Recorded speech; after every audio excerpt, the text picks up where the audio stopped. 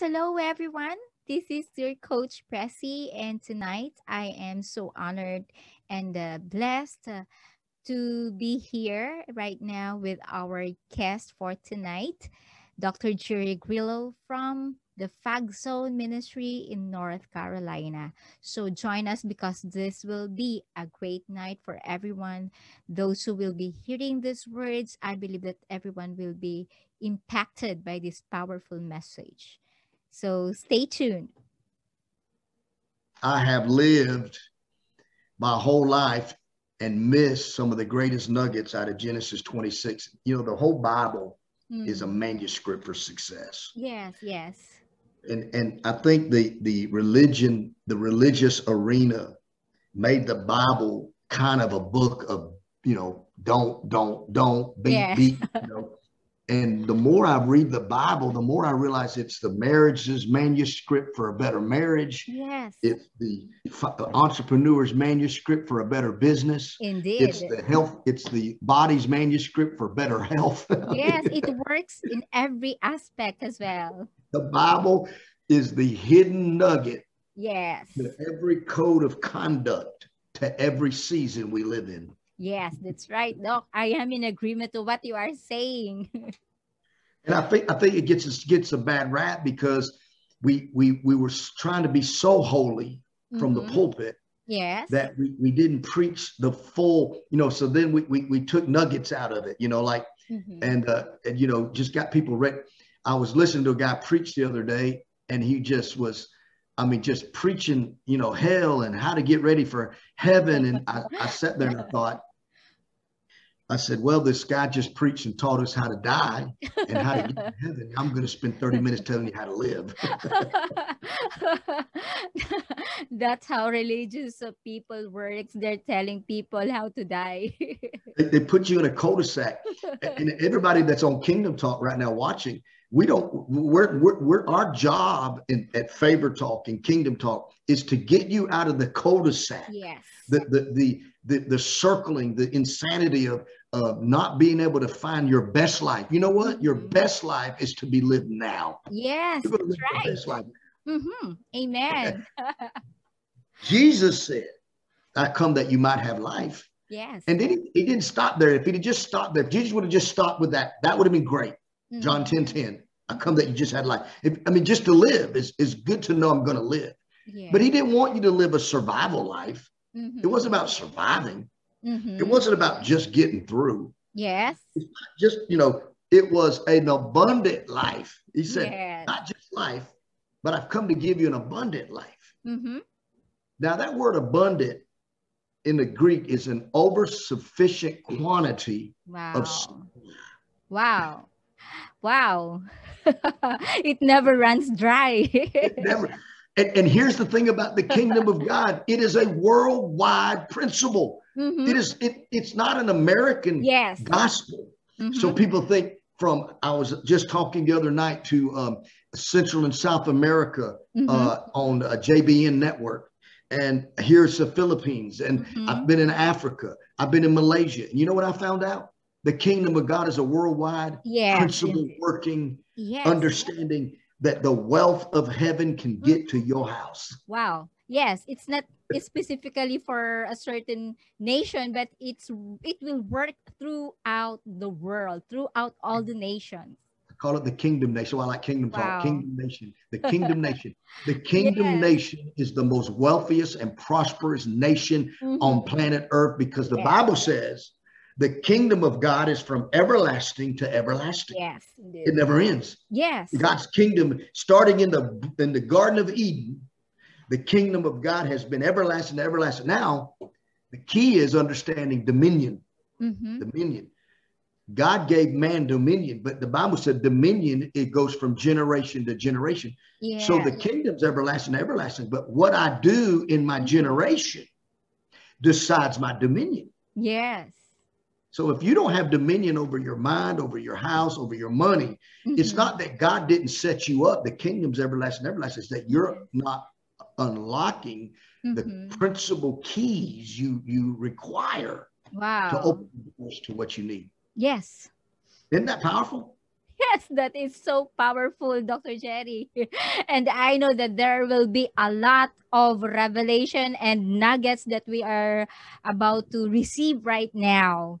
We're receiving them now. I hope you're recording. Yes. Actually, we're not starting This is yet. Kingdom Talk. This is what Yes. I like. I like this Wow. talking right here. Yes, yes. Because And people are watching. People yes. are listening. Yes. People are hungry. Let me tell you something. The quantum physics of the Bible is in Ecclesiastes chapter 3. Ecclesiastes chapter 3, the wisest man on the earth, the richest man that ever lived, King Solomon. He said, to every season, there is a time and a purpose. Yes. To every season, there's a time and a purpose. How do I know I'm in a season? I look for time and purpose. Every season is predicated with timing and purpose. Some of you are in a good season. Some of you are in a bad season. Some of you in a tough season. Every season is unlocking timing and purpose. And then it says there's a time to die. There's a time to weep. Everybody knows that. There's a time to mourn. There's a time to shout.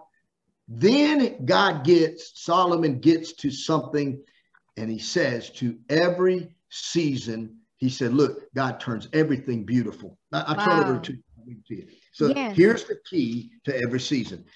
Let me get over there to it. I just feel the anointing to talk about it. Is this good? Is this good, Pressy? Yes, Doc. I'm learning now. see, so if you get over to Ecclesiastes chapter 3, and I can't get out of it. And this correlates with Genesis 26. This correlates with Romans chapter 8. And if you're listening to me, write this down. Write these down. I'm going to give you 5 keys real quick. Write them down. 5 keys real quick. Yes. Number 1, situation. Number 2, reaction. Number 3, instruction. Number 4, warfare. Warfare, yes. Number 5, favor. Yes. Now, you're never going to have God's favor ever until you have to go through the system of a situation, a reaction, an instruction, and the warfare. Yes. It's not going to happen. See, and how you react to a situation is costing you everything. The situation was not sent to destroy you. The situation was sent to unlock you. Wow. Yes. Everything you're becoming is a result of pressure. No one knows what you're made of until you're pressed. Yes. And people who fear situations, people who quit in a situation, every situation, there's somebody watching me right now. The situation you went through is literally took you out of the game. You've allowed a certain situation to put fear in you, to stop you, to put hate in you and anger. This last situation we just came out of, this 2020 COVID, some people have not rebounded nor recuperated from being locked up in their house. You have to make a decision right now that I'm going to have a God kind of reaction to every situation. Praise the Lord. Yes, come on, Dr. Jerry. and here's the reaction. See, this is Ecclesiastes chapter 3. Here's the reaction. I need to talk to God in a situation, and what I'm talking to God about is not about the situation. I'm asking for an instruction in it. Yes. There's a divine code to every season. Wow. And when you master the code in the instruction, your reaction to the instruction will put you in an accelerated path through that season. Wow. And the situation is setting you up for a revelation. Wow. Glory. It's just as set up for a comeback. Everybody, it doesn't matter. I don't care if you're watching from the Philippines. I don't care if you're watching me from Tibet. It doesn't matter where you're watching. China, Japan. I don't know. Maybe you just jumped on here, didn't never even watch Kingdom Talk. You don't even know who we are. You're going to have a situation. Yeah. This is the unequivocal fact about life. You're either in a crisis, coming out of a crisis, or about to go in a crisis. That's it. That's it. That's life. Yes. That's life. Nobody's exempt from this. Situations are going to happen, and they're only situational.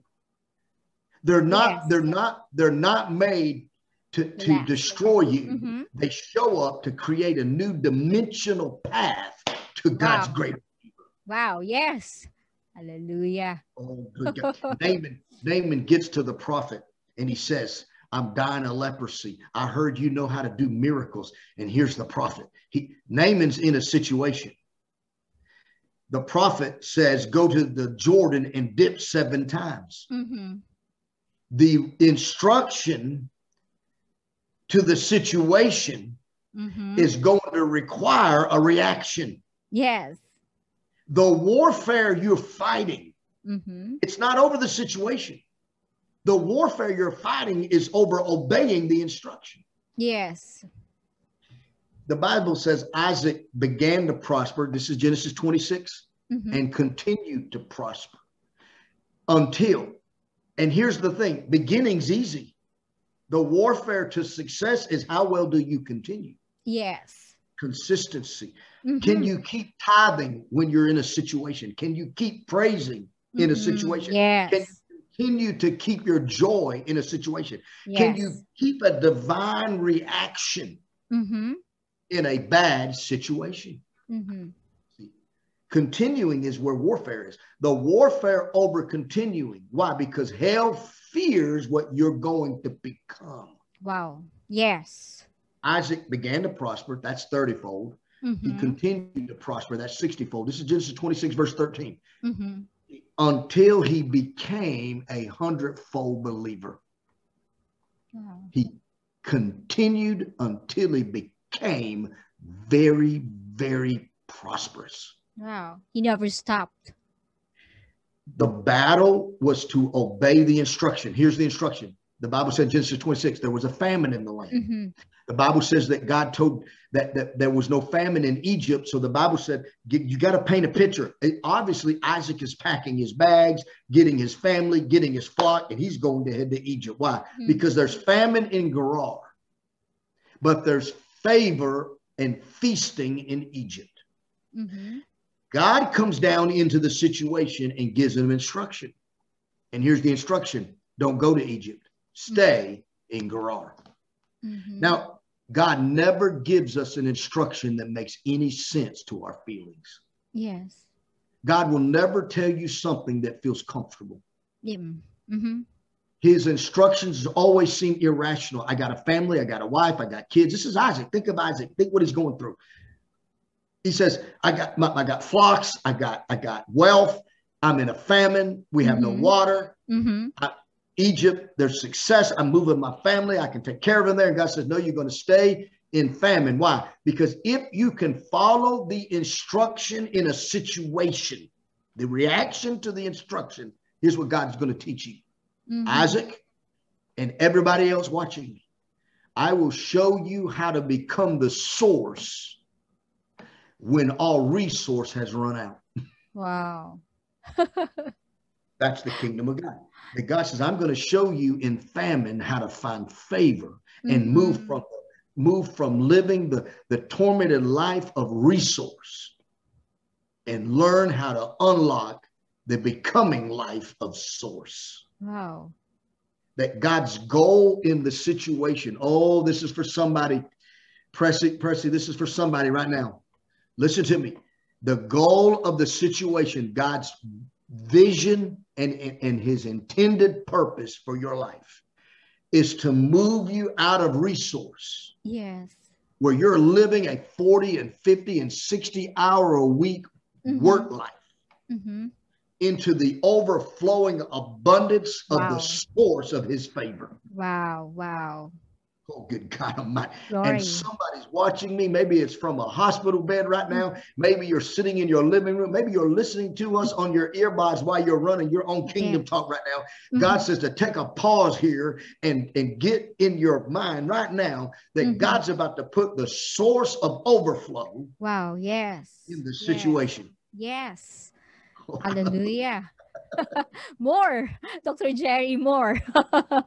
And the key is in this Ecclesiastes, where it says he has made everything beautiful in its time. Wow. That means listen to me. there has to be a furnace before there can be ashes. But God said, but if you can trust me in the furnace, I'm going to turn your ashes into beauty. Wow. Yes. Hallelujah. There was a story in the Bible where God told Moses to take the ashes and throw it at his enemy. What was meant to dry you up, destroy you, and kill you and burn you up, God's going to turn as a weapon against that which tried to destroy you. Hallelujah. It's the situation. God is not concerned of the situation. What God is monitoring and what hell is monitoring is mine and your reaction to it. It's how do I react? That's right. How do I react? How do I react? What do I focus on? Is my reaction focusing on what I can't control? Or am I focusing on what I can control? Wow. Most people get so focused on what they can't control, they're irritated, they're frustrated, they feel defeated. But if I can get my mind on what I can control, what I can control can eventually make decisions for me to get out of it. So I can't control everything around me.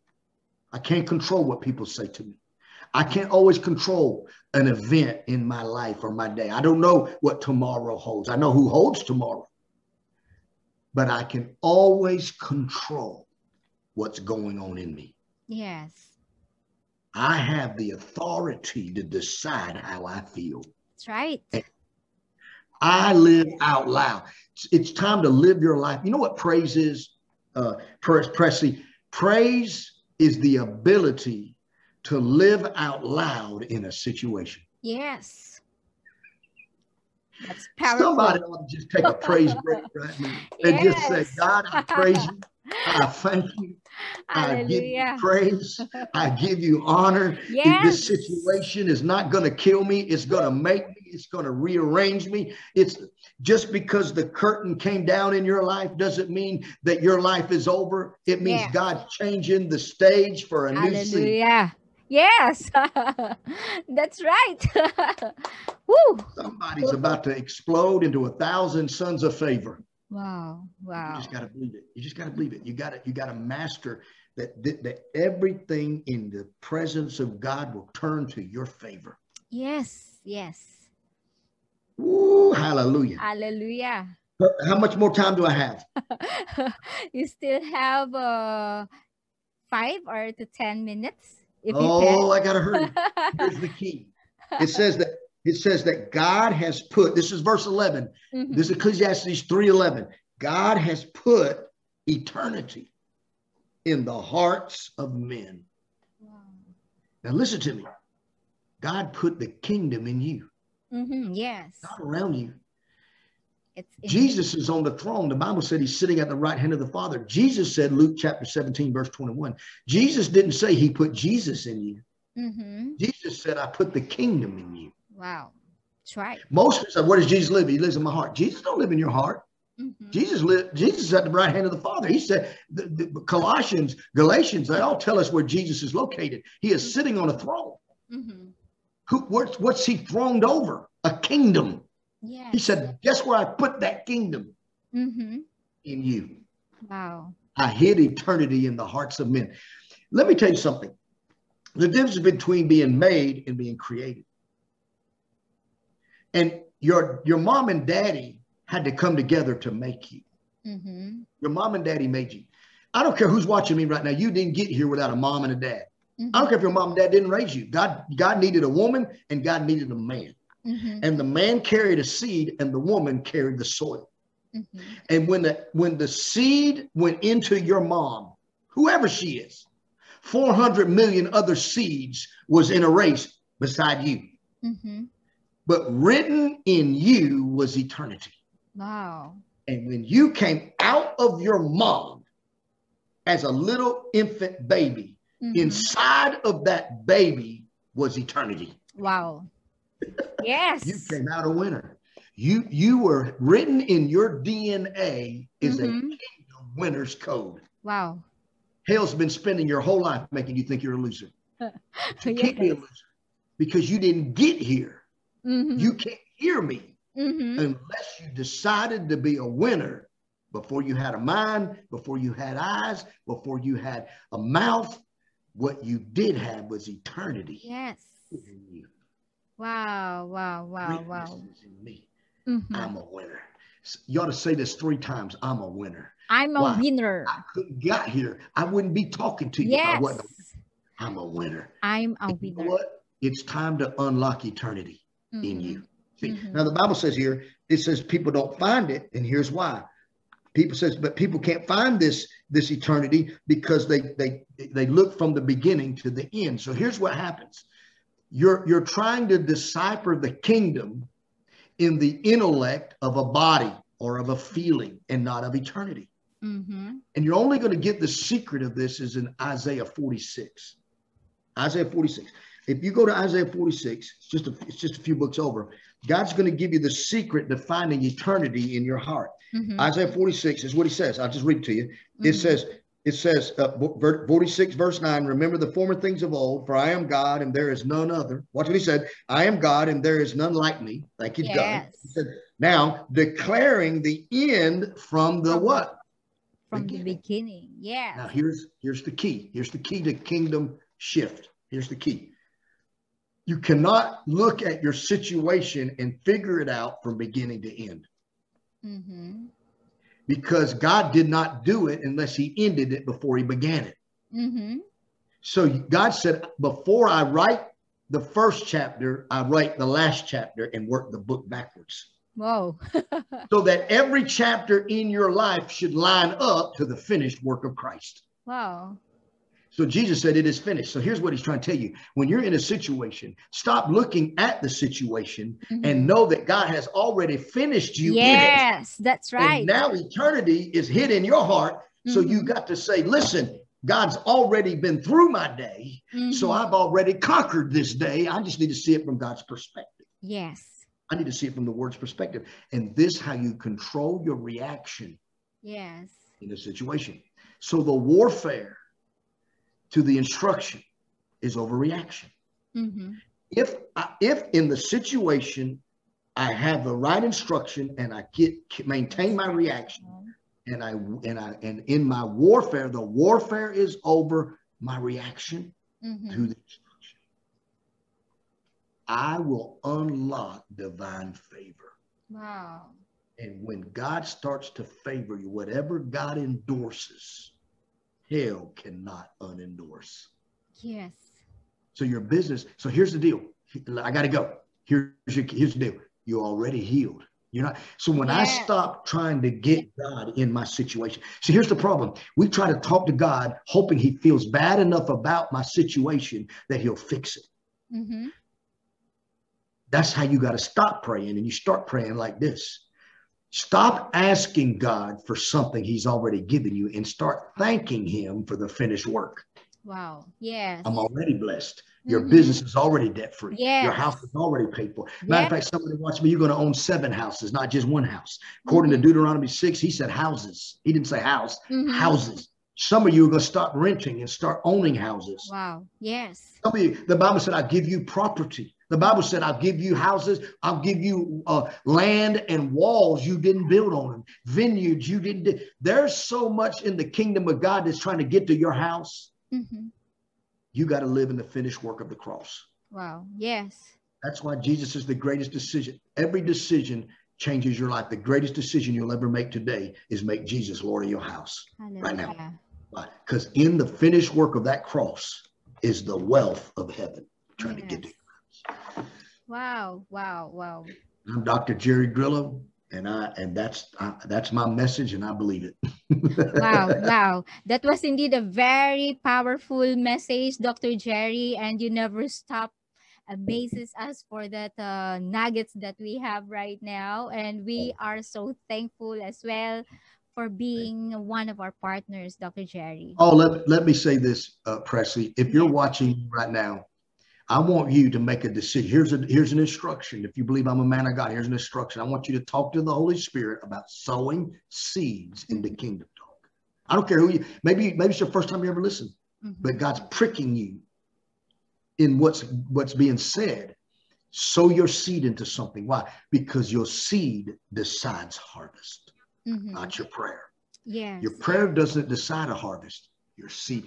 If hell can keep you eating your seed, hell's got you right where he needs you. But if you ever let it out of your hand, the seed is the potential of calling thing that is not. As though I don't have time to get back into this teaching, but go read Ecclesiastes. That which is have already been. The seed is an already harvest waiting for you to sow. Yes. So sow into Kingdom Talk, sow into this couple. These are good men and women of God, and they love you, and I love them, and I sow into them, and you'll see. Every time I sow a seed into them, I get something comes in the mail or something. Wow. Harvest shows up. So sow your seeds. Sorry.